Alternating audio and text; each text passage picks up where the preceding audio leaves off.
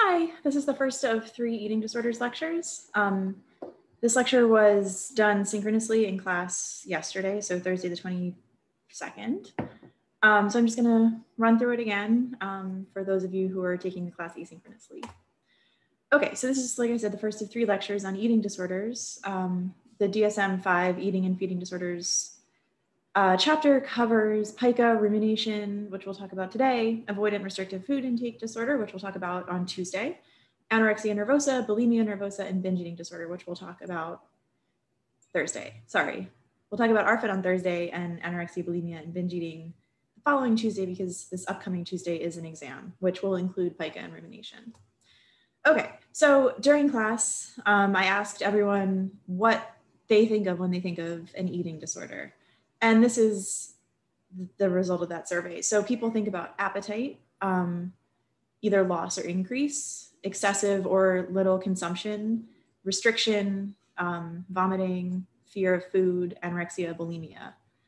So that whole kind of matches the perception of eating disorders that you see when you just Google the term. So if you look at the Google Images results for the search term eating disorder, the impression that you might get is that eating disorders are a problem for white women, especially women who think that who are really thin but think that they're fat and don't eat enough, or for women who are overweight.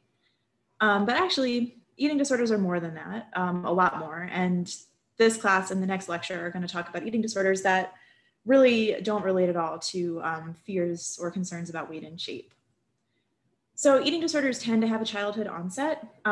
Like a lot of the disorders that we've talked about, onset can be at any age, but the typical onset, the typical course is for an eating disorder to develop in childhood or adolescence.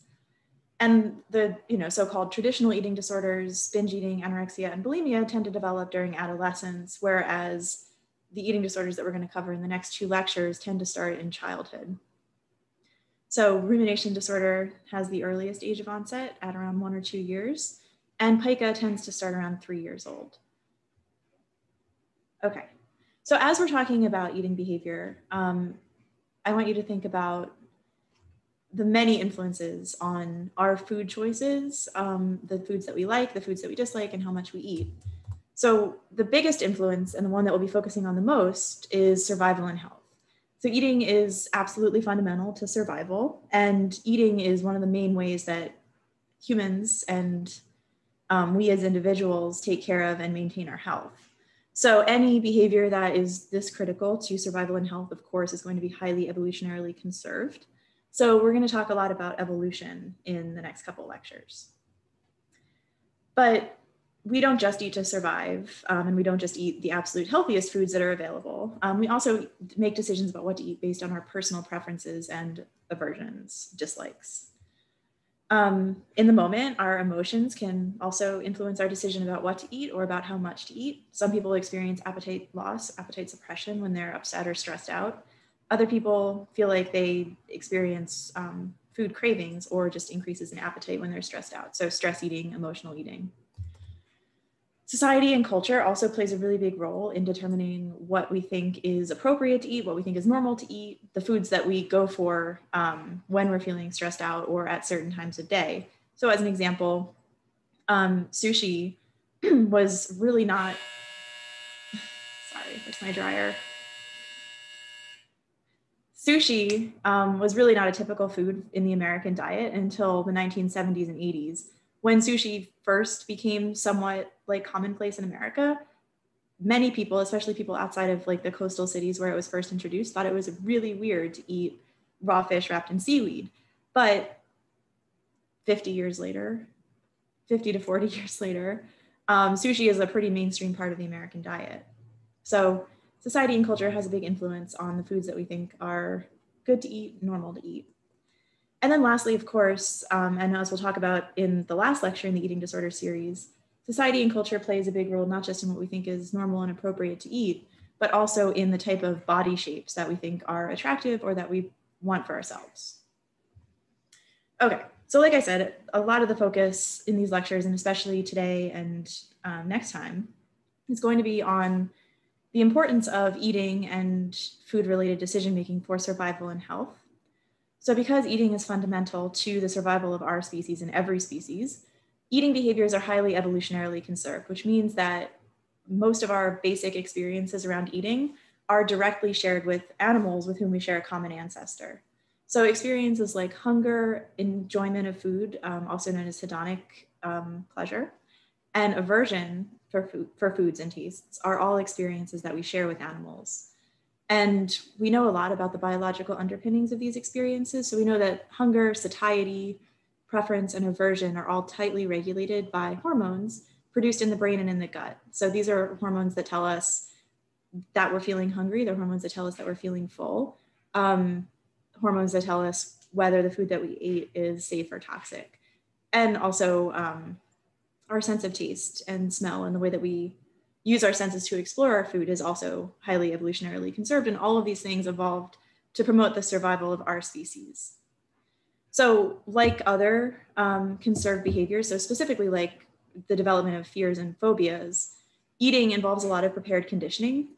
So humans are omnivores like raccoons, and we're flexible feeders, unlike pandas who only eat a single food. This means that humans can't possibly be born knowing everything that is safe and good for us to eat, because a lot of that is determined by the particular environment that each human is born into. In our evolutionary environment, it was like the physical place where you were born.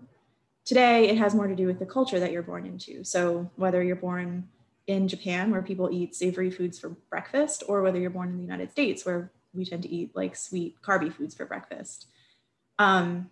People aren't born knowing that. People aren't born with a full set of food preferences or a full set of adult eating behaviors in place. So we learn them through prepared conditioning. And that's something that we'll talk a lot more about in the next class, but also a little bit today. So as I alluded to, of course, different species have really different feeding strategies. And a species feeding strategy has a huge impact on that species range. So the number of environments that it can live in, on its behavior, on whether it's a predator or prey animal, and on how long its youngsters are dependent on parents. For example, great apes, because they have complicated feeding strategies, among other reasons, depend on their parents for survival for a much longer time than a lot of other species. And animals that have a flexible feeding strategy, like raccoons and rats, and also humans, tend to have the widest range of any species. We can live anywhere because we can eat anything. That's a huge contrast to species like pandas that have a really limited feeding strategy and whose survival as a species is really dependent on the survival of their food, bamboo. Okay, so think about survival and health as important influences on food preferences and intake behaviors as we go through these lectures. Okay, so we're going to start by talking about pica. Pica is a disorder that's characterized by the persistent eating of non-food, non-nutritive items, so foods or items that don't provide nutritional value. The term pica comes from the Latin for magpie because of this bird's reputation for stealing shiny objects. But as we'll talk about, people with pica don't eat shiny objects. They tend to eat the things that are most common for people with pica to eat are things like dirt and clay or chalk. So this is called geophagia or earth eating. Starchy substances like flour, plaster, food starches, or ice or the frost from freezers. These are like the three most common categories of non-nutritive items that people with pica consume. But people with pica also eat like a wider variety of things. What these things tend to have in common, the most common materials that people with pica ingest are all things that have a dry, crumbly texture. And we'll talk about why in a few slides. So pica, like some of the disorders we've talked about, like hoarding disorder, has a TV show dedicated to gawking, frankly, at how weird people think it is. So the show My Strange Addiction kind of showcases a mixture of more traditional, typical pica with people eating things like laundry detergent or drywall, but also some unusual cases of less typical substances for consumption, like nail polish. This picture on the left is from an exhibit at the Glore Psychiatric Museum, which I think is in St. Louis, pretty sure. These are all objects that were removed from a patient's stomach after he swallowed them. So pica behavior tends to involve, like I said, eating dry, crumbly, powdery substances, and people tend to chew. They don't typically swallow things whole. So it's not really typical of pica to swallow whole objects. When people do this, it's more often a symptom of psychosis. So people thinking that they need to ingest these things for some like delusional reason based on a delusional belief system. Or it can be a form of intentional self-harm. It's very atypical of pica. So what are the evolutionary origins of pica? One of the strangest of all human feeding patterns is this, earth eating. Some clays taken from special sources are rich in essential minerals. In certain parts of Ghana, they're collected and molded into egg shapes. This is the ultimate exploitation of the environment, devouring the earth on which we stand. But these clays, when chemically analyzed, were revealed to contain calcium, magnesium, potassium, copper, zinc, and iron, remarkably similar to the mineral supplements recommended in Western society. The never-ending quest for... Okay, so as we know, humans' ancestral territory is in Africa. And in modern Africa, the practice of geophagia, or eating clay, is still really common and very culturally normative. So pica behavior is thought to have evolved from an adaptive feeding strategy of early humans in our ancestral environment. We evolved in areas where the dirt and clay was rich in minerals that humans need for optimal health and survival, including some minerals that are really difficult for humans to get from our diets. That's why they're given in vitamin form today. So geophagia is not just found in Africa. People all over the world do it. And in fact, one of the other areas where geophagia is commonly practiced is the American South, but that's because those traditions were brought over from Africa. Okay, so in class, I took a poll asking whether people believe that clay eating or geophagia is always a symptom of pica. And the majority of people thought no, which is accurate. Clay eating is not always a pica behavior. It's when evaluating whether something is pica, whether someone's ingestion of a substance is disordered, it's important to think about what is reinforcing the behavior and how controllable the person experiences the behavior as. Is it something that they have tried to stop and can't? Does it make them upset? Does it cause physical impairment? So traditional practices like clay eating in Africa are not disordered because they're culturally normative and because they're adaptive. The clay has needed vitamins and minerals. So we're going to talk about some other reasons that people might ingest non-food items that are not pica. So one of the other developmental origins of pica, aside from ancestral practices around clay eating, is mouthing behavior.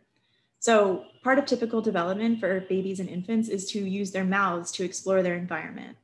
One of the first primal reflexes that infants are born with is the rooting reflex, which is reflexively turning their heads in the direction of anything that's brushing against their cheek. This reflex is what allows infants to learn how to nurse from birth. So the rooting reflex is really fundamental, and it's the first instance of it being very adaptive behavior for human youngsters to put things in their mouths. It's part of the development of eating. By about 4 months, babies have enough motor control to deliberately bring their hands and objects to their mouth. And from then on, babies are constantly putting their hands, their feet, and objects in their mouth. So mouthing is adaptive for babies who are teething. It helps with teething pain. It also helps to develop oral coordination and practice chewing, and also practice the kind of tongue-lip coordination that's actually involved in speaking, as well as using utensils. So for babies, putting stuff in their mouth is first a survival instinct for getting food, and then second, a way of practicing adult uses of their mouths for eating and talking. It's also thought that mouthing helps to reduce oral sensory sensitivity, so help children get used to experiencing a range of textures in their mouth. And as we'll talk about in the next lecture, oral sensitivity to texture is a really important component of picky eating. So it could be that mouthing is also a way for infants to habituate to sensory experiences inside their mouths and protects against picky eating. So mouthing is really important developmentally, and it's also very normal developmentally. So up until age 2, pica can't be diagnosed because it's totally normal for little kids to put everything in their mouths. And if you don't watch them, they might eat it because they don't know any better. So you can't diagnose pica in a 2-year-old. Another reason for eating non-nutritive substances that is not pica is if eating hair is practiced as part of a post-pulling ritual in trichotillomania or hair pulling disorder. So when evaluating someone who eats hair, it's important to figure out if the hair eating is part of a hair pulling ritual. It is possible, like there are people who eat hair that they didn't pull out of their own head or that they didn't like pull in some other way, like people who eat their own hair out of their hairbrush. That might not be part of a post-pulling ritual, but it still might not be pica because lots of people kind of solve their hair pulling disorder on their own by using their own competing responses. Like, for example, I had a kid patient who stopped pulling her own hair and started pulling the hair out of their family dog. She didn't eat it, but hair pulling from a dog or a stuffed animal is a replacement behavior for hair pulling from your own head. And hair eating from a hairbrush can be a replacement behavior for eating your own hair after pulling it. So reinforcement, the reason that the person is doing the behavior, what they're getting out of it is important. And if the behavior is part of hair pulling disorder, it is not pica. The last and probably most important reason why someone might eat so-called non-nutritive substances is nutritional deficiencies. So pica is super common. Eating non-nutritive substances is really common during pregnancy, which is a time when the nutritional needs are always changing and always increasing. For children growing up in poverty or in neglectful environments might use pica as a way of coping with hunger or as a response to malnutrition. So thinking back to the evolutionary origins of clay eating, of geophagia, it's very likely that the sort of urge or desire to eat dirt or clay is an evolutionarily conserved behavior in our species. Our human ancestors in Africa did it when their diets were deficient in minerals. And in modern life, when a person's diet is deficient in minerals because they're a neglected child or because they're a pregnant woman or because they're living in an environment where food isn't adequately fortified or there isn't enough food, they might have sort of an instinctual urge to eat dirt. However, not all dirt is created equal. If someone's eating like potting soil, that soil blend doesn't have the right nutrients and minerals for a person. Also, for everyone who lives in a developed area, which is basically everyone, the soil now contains things like traces of radioactive material, lead, car exhaust. So eating soil nowadays, even though it might be like an instinct and a sort of natural behavior, is definitely not adaptive and not healthy. However, it's not pica if someone is doing it because of a nutritional deficiency. So one of the first steps in diagnosing pica is to first evaluate for the presence of anemia, which is low iron, or another nutritional deficiency. Interestingly, in the American South, there is a history of dirt eating in children. In like the early 1900s in the American South, there was a lot of sharecropping and a lot of rural poverty with children who were going hungry or eating diets that weren't nutritionally adequate. There was also a hookworm problem. So there were hookworm eggs in the soil, and having a hookworm infection it like lowers your energy, and it also makes it harder for you to get nutrients from your diet. So there was basically like a self-perpetuating cycle where people would have nutritional deficiencies. They'd be driven to eat dirt. The dirt contained hookworm eggs. The hookworms made their nutritional deficiencies worse. And this cycle continued, and it really contributed to rural poverty in the South before hookworms were eradicated. Okay, and then lastly, when eating a supposedly non-nutritive substance is part of a cultural practice, it's not pica unless it's compulsive or distressing. And this really raises the question of whose responsibility is it to decide what actually is and isn't food, or what is and isn't medicine? The diagnosis of pica requires that it be a non-food, non-nutritive substance, and what food is really varies from culture to culture. So it's important to understand in a patient what food is to them. Okay, so to summarize, when you're diagnosing pica, the first question to ask is, why is this person eating this non-nutritive substance? Is it part of a cultural practice, in which case, probably not pica? Is it an OC spectrum ritual, like eating hair after pulling it? Or is it developmentally typical mouthing? Next, it's important to ask, is the substance the person is eating actually non-nutritive? Or is the person eating it to cope with a nutritional deficiency? Next, it's important to ask, is the behavior hard to stop or control? By definition, pica is sort of experienced as a compulsive urge, craving-driven behavior, just like hair pulling in trichotillomania or tics. And then lastly, is the person experiencing distress or is it causing health problems? Pica is pretty common, and as long as someone's not eating like outside dirt or paint chips, a lot of the non-nutritive substances that people eat are actually fairly safe to consume. So if someone's eating flour or coffee grounds or tissues, it might be unusual, but if it's not bothering them, it's not necessarily a problem. Okay, so like I said, for most cases of pica in the United States or in like developed countries, childhood onset is the most common.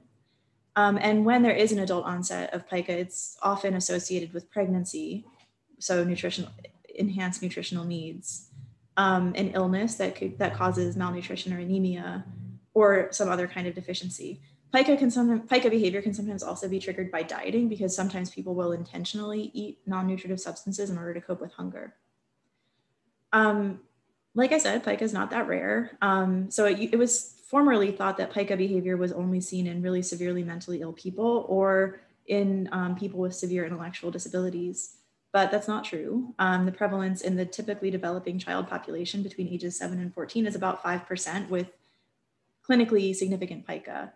But on top of that, 10 to 13% of kids in this age group engage in pica behavior, which means sometimes eating non-nutritive substances, but not persistently, not in a hard to control way, and without distress or impairment. The prevalence of pica in pregnant women is actually really high. So the estimate globally for the prevalence of pica during pregnancy is 30%, but that prevalence isn't equal everywhere. So across the globe, pica during pregnancy is more common in low-income countries or in parts of the United States where people don't have access to adequate prenatal care. Pica is definitely way more common. Pica during pregnancy is more common in Africa, where clay eating is, again, like a pretty common culturally accepted behavior. It's less common in Europe, Asia, and the Americas. I will say, though, that even in Africa, where clay eating is like very normal and common, people can still have pica. And clay eating, even if it is a culturally normative behavior, can still be compulsive, can still be urge-driven, can still be hard to stop or control, and can still be excessive and cause distress. So it's not that people who eat clay in Africa can't have pica. It's just that not everyone who eats clay does have pica. And then lastly, pica is really common in people with diseases that cause chronic anemia. So one example is sickle cell disease. About 15% of adults with sickle cell and as many as a third of children with sickle cell have pica. So I asked the class if anyone had ever eaten ice, because ice eating is one of the most common forms of pica behavior, and everyone had. I have too. Most people have. Okay, so how does pica develop? All right. Well, we talked about how clay eating evolved as an adaptive behavior to help us compensate for nutritional deficiencies from our diets.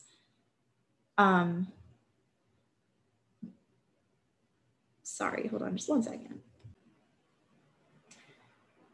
Okay, sorry. I forget what I was saying before, but basically we talked about how dirt eating is an adaptive evolved behavior. And so the urge to eat dirt or something with a similar feel and texture to dirt is an instinctual adaptive behavior in people who are malnourished. But another fun fact about dirt eating and clay eating is that it can also be a really effective and adaptive way of mitigating nausea or poisoning.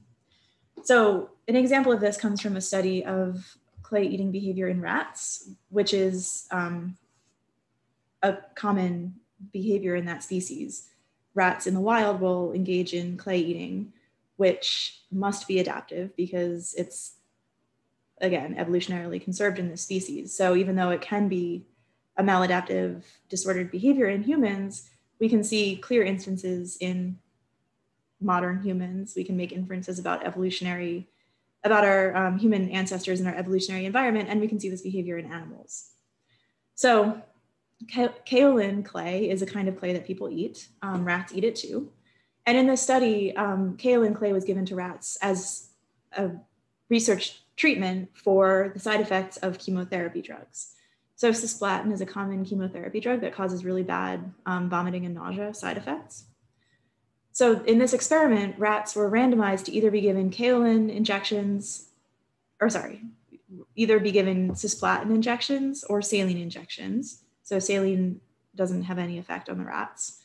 And to either be given access to kaolin clay or no access to kaolin clay. So the open circles are the control rats, the ones that were given saline solution, which has no effect. And the filled circles and triangles are the rats who were given cisplatin, the chemotherapy drug that causes nausea. So what this is showing is that the rats who were given cisplatin, while they still lost some weight compared to control rats, they lost less weight than rats who were given cisplatin without access to kaolin clay. And what this shows is that the kaolin clay helped the rats to preserve their food intake while they were being given these drugs. So eating kaolin clay is an adaptive behavior in rats in response to not just nutritional deficiencies, but also nausea. And it's thought that in our ancestral environment as humans, and for rats as well, eating clay or eating dirt is an adaptive response to ingesting toxins. Because humans are omnivores and because our evolutionary ancestors were not at the top of the food chain and sometimes were involved in like scavenging and hunter-gathering, where they were sometimes exposed to foods that were not safe. Eating clay or dirt when feeling nauseous is considered an adaptive behavior to help not just prevent nausea, but also mitigate poisoning, because clay in the stomach can bind to some toxins that cause illness in humans. Okay, so Pica starts with adaptive, evolutionarily conserved behaviors that are important to survival. Clay is an effective, not the most effective treatment, but in our evolutionary environment, probably one of the most effective ways of treating nausea, and it may mitigate poisoning. Dirt and clay have iron and other minerals that our ancestors needed for health. And mouthing is a really common way for babies to explore their environment. So putting everything in their mouth is common, adaptive, not disordered. But how does an adaptive behavior like dirt eating in our ancestral environment turn into a bad habit? So Pica develops through associative learning and prepared conditioning, because again, it's adaptive in certain circumstances to eat clay. So humans are born with a predisposition to develop positive conditioned associations towards clay because it was adaptive in our evolutionary environment. So we've talked about what classical conditioning looks like before, but eating clay when nauseous has the effect of reducing nausea, which is an unconditioned stimulus. Nausea is inherently negative for humans, and getting rid of it is inherently negatively reinforcing. It's inherently positive. We don't need to learn that it's bad to be nauseous, and we don't need to learn that it's good to get rid of nausea. So the unconditioned response to the unconditioned stimulus of reduced nausea is relief. It feels better to not be nauseous. But when you're eating clay to get rid of nausea, there's other stimuli present. So the taste of the clay, the texture of the clay in your mouth, these are conditioned stimuli because they just kind of come along with the main effect, which is reducing nausea. We're not necessarily born with a preference for clay. We don't universally think that it's a good thing in the same way that we universally think that nausea is a bad thing. So the taste of clay and the texture of clay is a conditioned stimulus that is paired with the unconditioned stimulus of relieving nausea and paired with the unconditioned response of relief. So over time, the taste and texture of clay, even in the absence of the unconditioned stimulus of nausea, can become associated with the feeling of relief. So the theory is that in our ancestral environment, when one of our early human ancestors was feeling sick because of something weird that they ate or a stomach bug, they had the urge to eat clay or dirt, which helped to relieve their nausea. But the association between that positive, that escape from discomfort, and the taste and texture of clay and dirt created a positive association for them with that taste and texture. And so it made that behavior more likely in the future, even in the absence of nausea and the relief from nausea. So in class, I asked, based on that example with nausea, how does associative learning explain pica that might start with nutritional deficiencies or with mouthing behavior? So again, these are 3 examples of adaptive typical reasons why someone might eat a non-nutritive substance, but pica is eating a non-nutritive substance for no adaptive reason and having a hard time controlling that behavior. So it starts with an unconditioned stimulus, such as hunger or malaise, like the discomfort and sick feeling of being malnourished in the case of nutritional deficiencies, or it might start with understimulation, being bored. Babies put stuff in their mouth because it's interesting and it raises their physiological arousal and activation. It helps them not be bored. So the conditioned stimulus is the act of eating non-nutritive substances, the taste and texture of it. And the unconditioned response is either negative reinforcement, so relief from hunger and nutritional deficiencies, or positive reinforcement, sensory stimulation from putting something in your mouth when you're a baby, and that's really fun. So over time, this adaptive behavior is reinforced, either negatively or positively. And when behaviors are reinforced, they can take on a life of their own and become compulsive, urge-driven habits. Okay. So this is a first-person perspective of someone who experienced pica behavior from an early age. I can't remember a time when I didn't feel like I had the symptoms of pica, wanting to eat like napkins or things like that. I can remember from a very young age, if the family was gathered around the table after dinner and we were just talking, I would be kind of eating a napkin or eating a piece of paper, or like if I had a sucker, one of those dum-dum things, and once I finished the sucker on it, I'd always eat the stick that it came on. I really like doing that. So I remember doing it from a super young age. I don't remember when it started. It's kind of just always been there. I've definitely heard that it's linked to iron deficiency, and I know I'm iron deficient. Maybe that's just been a thing since birth, and that's why it's I've always had these symptoms of pica. It got most intense during my high school years. That's when I started, that's just when I felt like my cravings for random items were most intense. But it never got super out of hand. I never ate anything super weird. But I definitely, it was definitely most intense at that point. I still definitely have cravings for things like chalk or dirt or napkins, things like that. But I don't eat them anymore. I've kind of gotten over that. But I still eat ice a lot. I would say I eat ice more than the average person would eat ice. Okay.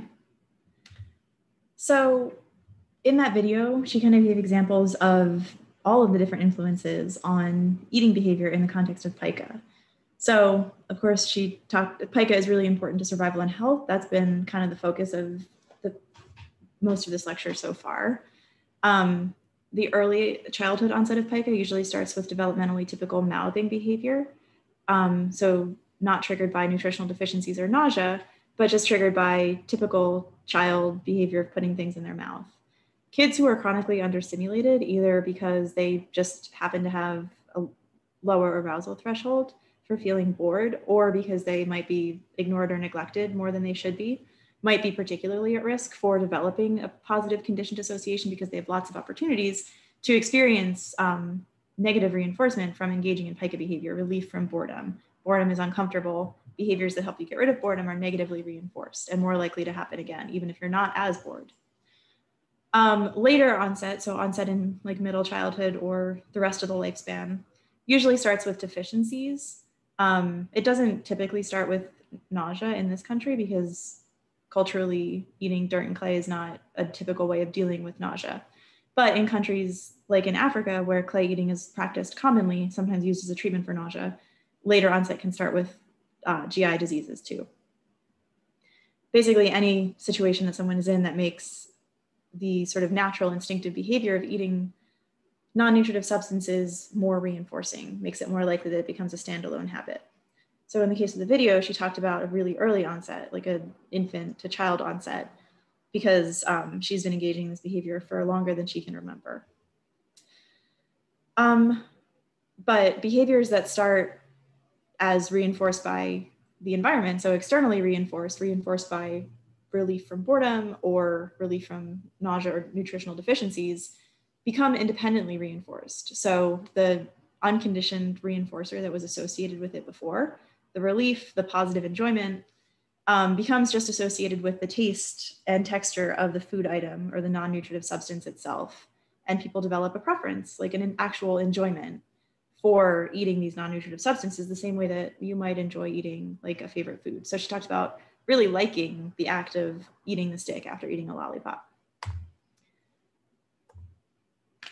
Society and culture are really big influences on pica behavior. So like I said, pica is more common in Africa during pregnancy than in other countries. And pica disorder is also probably more common in Africa, although I don't think we have that data, because there's just way more opportunities for people in a culture where clay eating is really normal to eat clay and experience that reinforcement and for it to develop and become a standalone habit that's hard to break. But again, when we're diagnosing pica and trying to figure out whether a behavior is disordered, it's important to ask, like, what's the person's reason for eating this? Are they eating it as a medication or a food, or are they eating it as a habit or a compulsion? And then lastly, emotional states have an influence on pica behavior. So in the video, she talked about her pica behavior increasing in frequency and intensity when she was going through a stressful time in her life. And it's common for pica behaviors in someone who has pica to increase during times of stress. Okay, so even though pica is an outgrowth of an adaptive behavior, the clinical entity of pica can have medical complications. So even though pica is sort of an instinctive response to malnutrition, like I mentioned, we're not living in a unpolluted, unspoiled ancestral environment anymore. We're living in a modern world where there's tons of pollutants and bad stuff in the dirt. So there's really no nutritional benefit to be gained from eating non-nutritive substances anymore. And in fact, if you eat a lot of a non-nutritive substance, you're just taking up space in your stomach and you're essentially ruining your appetite for nutritional things. So people who engage in pica to a really severe degree can put themselves at risk for malnutrition because they're not eating enough food. So some types of pica behavior can cause tooth damage. So if someone is like always crunching on like drywall plaster, that can wear away your tooth enamel. I talked about hookworms in the American South around the turn of the century. Eating dirt can expose you to parasites. Certain types of non-nutritive substances are harder to digest, so they can turn into intestinal blockages or cause constipation, or in some cases, they can even cause bezoars, like the trichobezoars we talked about a couple lectures ago. And then in the United States, especially in cities where people live in like older buildings, lead poisoning can be a really serious consequence of pica. So I mentioned a study of children with sickle cell anemia, 33% of whom engaged in pica behavior.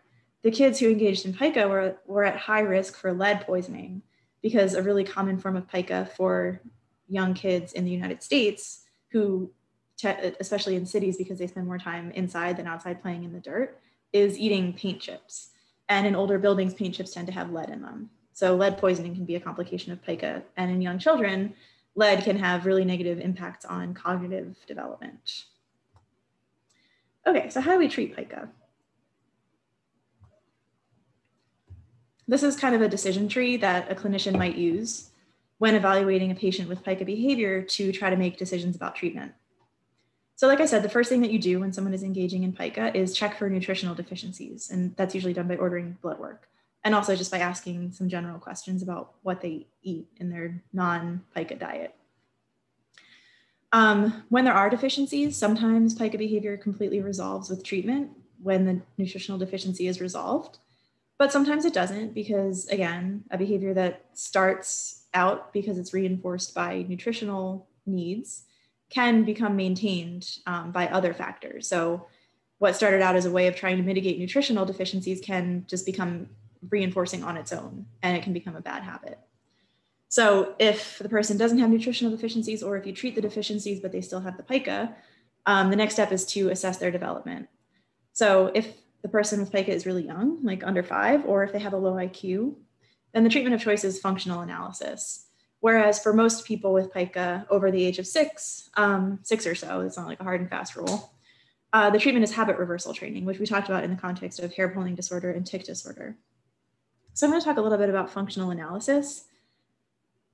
But really the easiest way to think of it is as just a form of habit reversal training. So when you're trying to help someone change a behavior, and that someone is either a really young child or someone with a really severe intellectual disability who can't necessarily help you help them or help themselves, you need to figure out, why are they doing this? Why are they doing the behavior? Why do they consume the substance? And we figure that out by asking about the circumstances under which they consume the substance, the mood that they're in, the activity that they're doing, their physical state, like are they hungry, are they tired, are they bored, and the social context. So what in their environment might be reinforcing the behavior? What do they get out of it? And then we think about what can we replace it with? Is there a safer behavior that would have the same function? So we can think about this similarly to habit reversal training as stimulus control. So figuring out the triggers for the behavior and competing responses or replacing the behavior. So a case study of what functional analysis for Pica might look like in an individual with a low IQ. So Ben is an adult man with Down syndrome and severe intellectual disability. He has limited communication, so he's not really up for participating in habit reversal training. He lives in a group home setting and has a one-to-one aide, and the aide says that he's consuming paper, coffee grounds, and dust and dirt, but that recently it's progressed to consuming small objects, so it's becoming more and more of a safety concern. So the possible functions in Ben's case were determined to be sensory stimulation. So for the same reason that little kids, babies mouth objects, adults can do that too.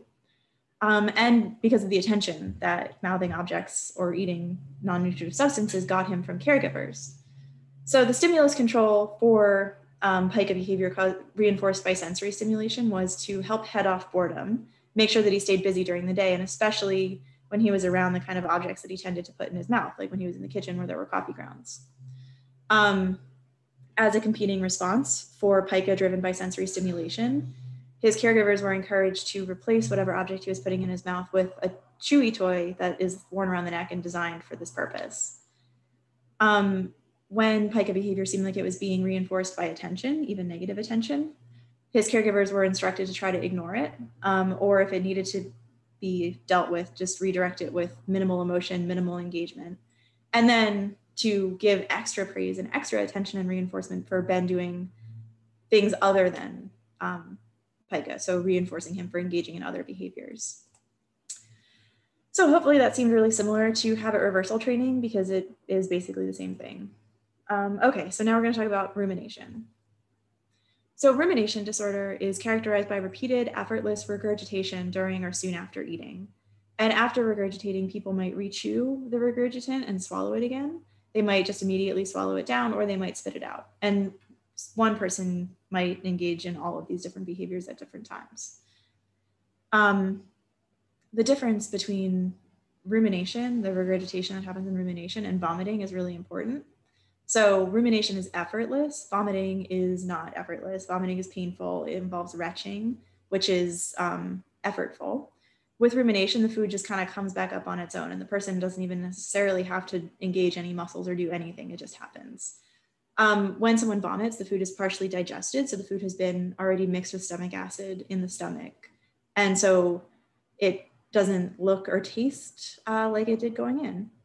With rumination, the regurgitant is usually mostly undigested. So it just looks like chewed up food. And it tends to have a pleasant taste. It doesn't have an acidic taste like vomit or stomach acid would. Okay, so here is a first-person perspective from an adult on what it's like to have rumination disorder. Well, I know we've talked already a little bit, but I wonder if you can tell me a little bit what the problem is that brought you to the hospital as you see it. The problem that the long-term problem has been that for a period of a little over 2 years, I've had a problem that after eating a meal, parts of the food would come back up. It would be a sensation of fullness or a sensation that the food had not ever gotten into my stomach. It was somewhat just below the Adam's apple. Mm-hmm. And along with that sensation would be an urge to burp or do some sort of a muscle action to relieve that sensation. And the muscle action would then bring up varying amounts of undigested food. My recollection is at the beginning that it happened more often with large meals than with small meals. But over the course of the 2-year period, it is, I've noticed it happening on a more frequent basis, even with small amounts of food. And I understand that you do this. Okay. So you can watch more of the video. This is kind of like an example of an evaluation for rumination disorder. But as you can see, it's a little outdated. So the diagnostic criteria that they're applying might have changed. Okay. So where does rumination come from? Regurgitating undigested food isn't necessarily an adaptive behavior. There's no evidence that doing that benefited our evolutionary ancestors in any way. But the use of these muscles and sort of this this control over peristalsis and digestion is adaptive, and people differ in how much control they have. So rumination is thought to be a conditioned behavior where the conditioned stimulus is the sensation of food entering the stomach. And it can be more specific than this. Like for some people, it can be a certain kind of food, a certain texture. It can be like if they don't chew their food enough, it can be in a certain context or in a certain emotional state. Or as the guy in the video mentioned, it can be like especially common after eating a lot. So the normal response to food entering the stomach is downward gastric contraction. So the food entering the stomach and being pushed down into the bottom of the stomach where it mixes with stomach acid and other digestive enzymes and is sort of churned up by the stomach until it's ready to be released into the small intestine. In rumination, a different process happens where gastric contractions go in the opposite direction, keeping the food away from the stomach acid, keeping it from being digested, and increasing intragastric pressure, which is a hard word to say, that in turn causes the gastric sphincter, which is the muscle that contracts at the entryway to the stomach to keep food and acid from coming back up. This pressure relaxes the gastric sphincter. And this whole conditioned response that's happening in the stomach is perceptible to the person. And they tend to experience it not as discomfort because it's not nausea. It's a very different gastric sensation. But they tend to just experience it more as like a slightly bothersome, uncomfortable feeling that they're motivated to do a behavior to get rid of. So that guy described it as feeling like an urge, feeling like the food isn't completely where it's supposed to be, or feeling like a pressure or discomfort that he relieves by engaging a muscle group or burping, but that also brings food up into his mouth. So regurgitation relieves this urge that is the sort of conscious experience of a certain type of gastric contraction that's conditioned in response to food entering the stomach. So initially, this regurgitation behavior is negatively reinforced because it gets rid of the sensation. There are also secondary reinforcements. So lots of people with rumination will say that they actually kind of enjoy the process of ruminating. It tastes good. It tastes just like food. It does not taste like vomit. And it's not unpleasant like vomiting. So some people enjoy it. Little kids and adults with low IQs sometimes use rumination as like a sensory stimulating behavior. So sometimes people will also use it as a way of enhancing their positive feelings or getting rid of a state of boredom. For some people too, it's negatively reinforced. So it helps relieve anxiety, or for some people, rumination can be comorbid with a weight and shape related eating disorder. So for some people, ruminating is reinforcing because it makes it easier to purge. So we talked about like what the rumination urge is like and what physiological thing is happening in the stomach that causes the rumination urge, but how does this conditioning happen in the first place? So we actually don't really know. We don't really understand this very well, except that when rumination starts early, and rumination behavior tends to start pretty young, it probably happens because babies actually regurgitate a lot. It's really easy for young children to regurgitate. Their digestive systems just haven't matured enough that they don't regurgitate when they release air from their stomach. So young babies and infants have more opportunities for the development of conditioned associations. So those conditioned associations and that behavior of regurgitating is reinforced by relief from urges, relief from uncomfortable fullness, or for some, relief from boredom. Rumination can also develop in adulthood though, and so it's not always an outgrowth of normal baby digestion that involves a lot of rumination and regurgitation. So this is an example, a de-identified example of a patient of mine who was a middle-aged man who came to eating disorder treatment after a long history of bulimia nervosa. And in his case, he engaged in really frequent purging by vomiting, where he would vomit every day, sometimes as many as 2 times a day, usually after a binge episode in the afternoon. So like many people with bulimia, he was sort of a chronic dieter. So he would try to go for as long as he could during the day without eating. But then almost invariably when he got home from work, before his wife got home from work, he'd be alone in the house and he'd be really hungry. So he would eventually give into the urge and engage in a binge eating episode. After the binge eating episode, because he had bulimia, he would make himself vomit to get rid of the food that he ate. But the year before he came to see me for treatment, he had actually stopped purging. He had gone to his family doctor and finally, for the first time ever, told someone that he had this eating disorder, and he had gotten help to stop purging. But when he came to see me, his main complaint was that he was still regurgitating. It was happening almost every day, usually happened after dinner. And it was really bothering him because he had managed to stop purging, but he felt like he still couldn't control this behavior. And it really wasn't purging. He was never spitting it out. He was always swallowing it. But it was difficult for him to control. So one thing that came out during the assessment was that although he was no longer binging and purging, he was still dieting a lot. So even though he wasn't completely restricting during the day, he was still trying to eat as little as possible. He wasn't binging in the afternoons, but he was usually really hungry by dinner time because he wasn't eating enough during the day. So he would end up eating a lot at dinner. And he noticed that he tended to regurgitate and ruminate more when he was really full. So when treating rumination, functional analysis is usually used for young children or people with low IQs. But for adults like the guy in the video or my patient, it's a process more like habit reversal training. So first, identify the triggers. What is the conditioned stimulus for the premonitory urge? Is it a certain type of food? Is it a context? Like, do you only regurgitate at home? Is it an emotional state? Are you more likely to do it when you're stressed or anxious or worrying about your weight? Or like for Josh, is it the amount eaten? So for him, the trigger was excessive fullness. And this was probably because he was so used to purging after binge eating. So his body had developed a conditioned association between eating a lot and getting rid of the food in his stomach.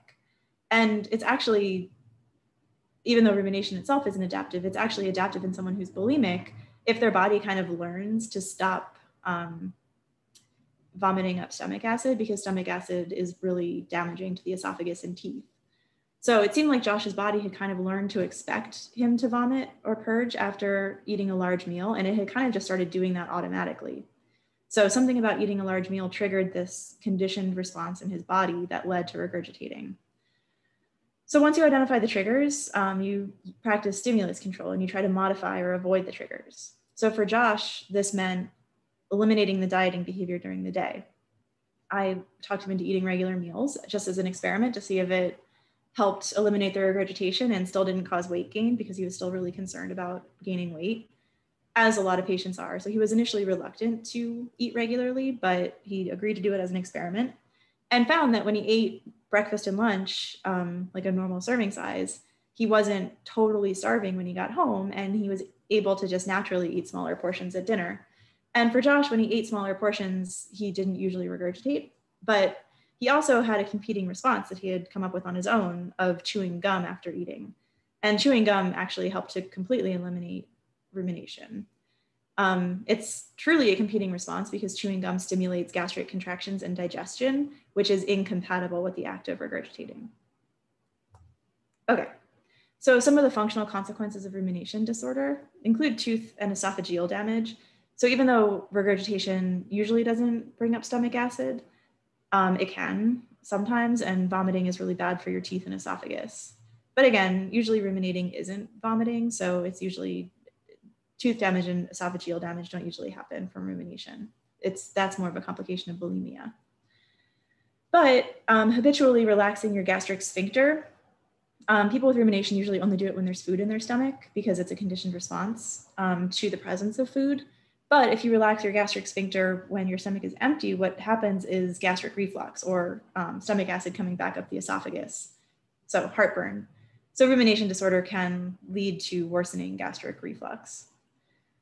Sometimes rumination can lead to malnutrition or undereating. So for example, if people spit out the food that they regurgitate, it doesn't have to be because it's a purging behavior. It could just be that they're grossed out by it and don't want to swallow it. But if you're not digesting your food, you're obviously not going to benefit from it nutritionally. Or it can lead to undereating in other ways, like people might just totally avoid eating because they don't want to regurgitate in an embarrassing context. And then really shame, embarrassment, and avoidance of eating because of rumination are some of the most common consequences. Rumination is like pretty stigmatized, and people with this disorder often find it really, really shameful and really embarrassing. It's also poorly understood by the medical community because, again, for many years, psychologists and medical doctors believed that pica and rumination were really only behaviors that you saw in people with severe intellectual disabilities, which we now know is not the case. So pica and rumination are both urge-driven behaviors that are positively and or negatively reinforced, that are often associated with a lot of shame and secrecy, and that can lead to social avoidance, especially with rumination. Both often develop in the context of a physical condition that increases the frequency or the likelihood of the behavior and creates more opportunities for reinforcement. So with pica, it can develop through normal mouthing, especially when a baby is bored, or it can develop later in life because of hunger, nutritional deficiency, or nausea. And rumination, again, can develop in infancy because it's normal for infants to regurgitate, or it can develop later in life as a consequence of an eating disorder or a GI disorder that causes nausea and vomiting or slow digestion, or just individual differences in hypersensitivity to sensations in the stomach. In fact, I actually think I skipped a slide, so I'm just going to quickly go back and make sure I cover that. Yeah, I skipped this slide. So I mentioned that pica and rumination both develop in the context of, or can develop in the context of real disorders that make the target underlying behavior more likely. So rumination disorder can start in childhood, and it's definitely or likely more common in children than adults. It's pretty common in institutionalized adults with severe intellectual disabilities. And I say institutionalized specifically because institutionalized adults are often neglected and understimulated, and so they're more likely to engage in these self-stimulating behaviors. For someone living in an institution who doesn't have a lot of other abilities to entertain themselves, rumination is usually reinforced by relief from boredom. But outside of that context in adults, when rumination disorder develops, it often starts with an eating disorder that involves a lot of self-induced vomiting, like bulimia, or it can start with a GI disorder like gastroparesis that involves slow digestion and food just sitting in the stomach for a really long time, sometimes leading to nausea and vomiting. Or when there's no underlying medical cause or reason why the rumination started, we think that it just has to do with some people being really sensitive to sensations in their stomach and being able to develop conditioned associations to kind of subtle differences in feelings of fullness, where certain feelings of fullness trigger rumination and others don't because the person is hyper aware of their stomach sensations. Okay, so rumination is more common in kids, most likely. Can't be sure about that because there's no reliable prevalence estimate of rumination behavior in adults. There's 2 studies that estimated the prevalence in similar populations, the United States and Canada, that came up with really different estimates. So in Canadian adults, the prevalence of rumination was found to be 0.8%, whereas in this one population-based study of United States adults, it was as high as 10%, which is impossible because 10% is the prevalence estimate from severely disabled adults living in institutions, and that's not the population that was surveyed in this other study. So what most likely happened is that rumination, a lot of the participants in the study confused rumination with vomiting and GERD, gastric reflux disease. And so the prevalence of rumination in the United States was really overreported because a lot of people were answering questions about rumination with information about gastric reflux. Okay.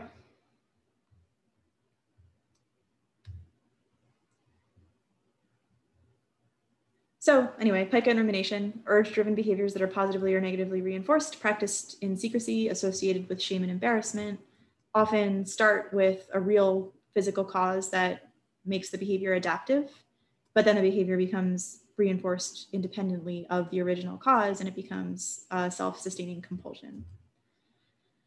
So I asked the class, what other disorders have we covered that seem functionally similar to pica and rumination? And definitely trichophagia is the most similar thing that we've talked about, but trichophagia is not a standalone disorder. It's part of trichotillomania. And so pica and rumination are way more similar to trichotillomania and hair pulling disorder, are way more similar to hair pulling disorder and skin picking disorder than they are to other eating disorders, and than they are to the 4 eating disorders we're going to talk about in the next 2 lectures, which is why we're covering them on Tuesday's exam.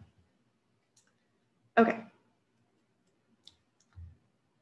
So that is the end of this lecture. Good luck on the exam, everyone. Sorry for posting this a little late.